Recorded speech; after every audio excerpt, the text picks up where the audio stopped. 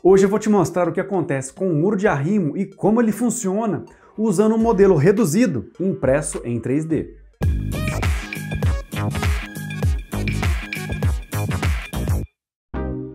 Fala amantes da engenharia, meu nome é Edu Alves e recentemente eu vi um vídeo que acabou ficando famoso de um muro de arrimo desabando em um condomínio de luxo. E várias pessoas me perguntaram o porquê o muro de arrimo havia desabado e quais seriam os possíveis problemas que ocorreram ali. Mas acho que antes que as pessoas possam deduzir ou especular os motivos do muro de arrimo ter desabado, é importante entender o como os muros de arrimo funcionam e como os carregamentos agem neles. Então a gente resolveu fazer alguns experimentos em escala. E para isso a gente contou com a ajuda da Top Ink 3D, que nos enviou uma impressora 3D para que pudéssemos imprimir um muro de arrimo em miniatura e te mostrar tudo visualmente. E se você quiser replicar esse experimento aí na sua casa ou sala de aula, eu vou deixar o link para download do modelo 3D de graça na descrição do vídeo e comentário fixado. E se você não tem uma impressora 3D para imprimir esse modelo, acho que a Top Ink consegue te ajudar com isso. E é só você correr lá no site deles e conferir os vários modelos de impressora e filamentos para tornar seus modelos uma realidade. Então, bora pro vídeo. Antes de mais nada, é importante entender que os muros de arrimo servem para segurar ou reter o solo ou rochas atrás deles. Assim como as barragens retêm água em seus reservatórios, os muros de arrimo retêm solo para abrir espaço para outras estruturas, servir como segurança contra desabamentos e carreamento de material e algumas outras finalidades. E assim como as barragens, os muros de arrimo também sofrem com a ação dos carregamentos. Por exemplo, se pegarmos essa caixa de vidro e enchermos ela com água, ela irá aplicar forças em suas paredes e no fundo. E para continuar retendo essa água, essas paredes e fundo precisam suportar esses carregamentos. É importante entender que quando enchemos essa caixa com água, suas paredes acabam sofrendo com uma carga variável de acordo com a pressão. Isso quer dizer que quanto mais fundo, maior a pressão e, consequentemente, maior será a carga que essa parede precisa resistir. E à medida que vamos aproximando do nível de água, menor será a carga. Isso acaba sendo representado em um carregamento horizontal triangular desta forma, onde as paredes sofrem com essa carga variável triangular devido à água e o fundo sofre com um carregamento distribuído ao longo de sua extensão. Mas o muro de arrimo não é uma barragem, então vamos trocar essa água por solo. Ou melhor, vamos trocar esse solo por bolinhas de gude.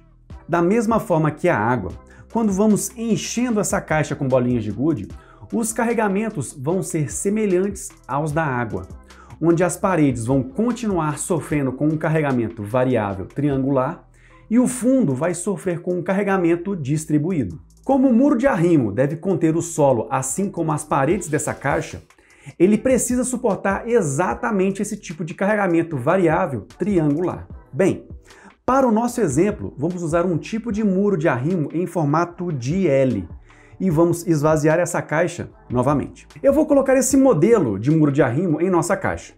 Mas qual seria a melhor posição para reter o solo? Com essa face lisa voltada para o solo ou o formato em L voltado para o solo? Bem, muita gente deve pensar que a face lisa tem que estar voltada para o solo, como se ela estivesse segurando o solo. Isso porque se aplicarmos um carregamento no topo desse muro dessa forma, isso faz com que o muro venha a tombar. Só que se colocarmos o muro ao contrário, isso faz com que o muro acabe tombando com mais facilidade, até mesmo com um simples sopro. Vamos montar nosso exemplo para tentar entender qual a melhor maneira de se colocar um muro de arrimo. Colocando o nosso modelo na caixa desta forma e começarmos a colocar nosso solo, que estamos simulando com bolinhas de gude, veja que à medida que vamos colocando as bolinhas de gude e elas atingem uma certa altura, o muro acaba sendo empurrado para frente e esse movimento é o que chamamos de deslizamento. Para evitarmos esse deslizamento, vamos colocar uma placa de isopor para aumentar um pouco o atrito do modelo com a caixa.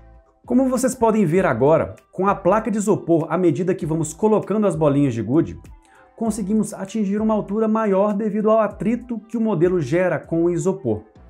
Mas à medida que vamos colocando mais bolinhas de gude, o muro acaba desabando por tombamento a uma determinada altura. Agora vamos mudar a posição do nosso muro de arrimo e fazer os mesmos testes. Nós usamos novamente a placa de isopor para evitar o deslizamento e vamos colocando nossas bolinhas de gude. E como eu já havia falado antes, o solo vai aplicando uma força horizontal variável contra o muro. Só que veja que comparado com o modelo anterior, eu consigo colocar muito mais bolinhas de gude do que quando o muro estava ao contrário. Mas como assim? Por que o muro do primeiro teste tem um comportamento pior do que o do segundo teste? Sendo que vimos que é mais fácil tombar o segundo, inclusive com um sopro. Para entender isso, nós precisamos entender os carregamentos. Quando a face lisa está voltada para o solo no nosso primeiro teste, a única coisa que está segurando o muro em seu lugar é seu peso próprio e o atrito com o isopor. E à medida que ele não suporta mais o carregamento, ele tomba. Já quando colocamos o formato L voltado para o solo em nosso segundo teste, o que está segurando o muro em seu lugar é também o seu peso próprio, só que existe um outro carregamento, que é o peso do próprio solo. Isso faz com que mesmo com o muro sofrendo com os carregamentos horizontais do solo, parte do carregamento vertical ajuda o muro de arrimo a se manter em seu lugar. E além disso, ele cria uma força de atrito muito maior devido à carga aplicada vertical ser maior. Isso mostra que o formato em L em contato com o solo acaba sendo melhor. Quando vamos calcular um muro em formato L, nós imaginamos que seu ponto de rotação está exatamente nesta extremidade. À medida que o solo aplica uma carga horizontal no muro, isso faria de certa forma rotacionar exatamente nesta extremidade. E essa tendência de um muro tombar nós chamamos de momento de tombamento. Para combater esse momento de tombamento, nós precisamos criar um jeito de evitá-lo e estabilizar o muro. E é aí que calculamos o momento estabilizante, que é causado exatamente pelo peso do solo aplicado na base do muro de arrimo. Ou seja, o solo aplica uma carga horizontal no muro e cria um momento de tombamento. E para estabilizá-lo, nós calculamos o momento estabilizante necessário para que o muro não tombe. Isso nos ajuda a definir qual o tamanho necessário da fundação do muro para funcionar como momento estabilizante. Existem vários tipos de geometrias de muros de arrimo, e cada um possui suas particularidades de cálculo. Mas a questão toda é entender como os carregamentos vão atuar neles. Nós podemos, por exemplo, ter um muro em formato de T, onde nós aproveitamos de um lado o peso do solo para sua estabilização e o outro lado para distanciar seu ponto de giro para impedir o tombamento. Mas o que será que fez aquele muro de arrimo do vídeo cair? Bem, antes de especular ou definir alguma teoria, é importante esperar o laudo da perícia. E quem sabe depois desse laudo podemos ter uma conclusão das causas e motivos do muro ter caído. Até lá eu só posso especular sobre o padrão de trincas no muro, a falta de vigas de travamento e uns pilares falsos, a presença de água e outros pontos, mas tudo isso é apenas uma especulação. E você? Já viu algum muro de arrimo caindo por aí? Já imaginou as cargas que aqueles muros de arrimo gigantes estão sofrendo? E o que tem que ser calculado para manter ele no lugar? Deixa aqui nos comentários que eu quero saber. Eu vou deixar aqui do lado 2 vídeos que vocês podem gostar também e que complementam o assunto. Aproveita agora para deixar seu like no vídeo, se inscrever no canal e na boa, ajuda a gente divulgando esse vídeo nas suas redes sociais. É isso aí, meus amigos, um grande abraço e te vejo no próximo vídeo.